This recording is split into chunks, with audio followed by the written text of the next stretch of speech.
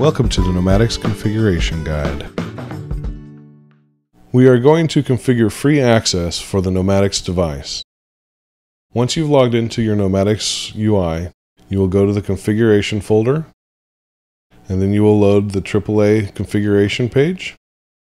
AAA allows for the authentication of users, but you want to allow only free access. So you will enable the AAA services. You will scroll down, validating that the internal web server radio button is selected. And then you will scroll farther down. You will disable usernames, relogin after timeout, and credit card services. You will only want the new subscribers section enabled.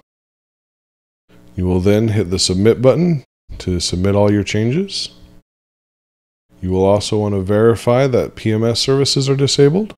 So you go to the PMS configuration link, and at the very top, validate that the PMS services disabled radio button is selected, and you have now set up free access on the Nomadix device.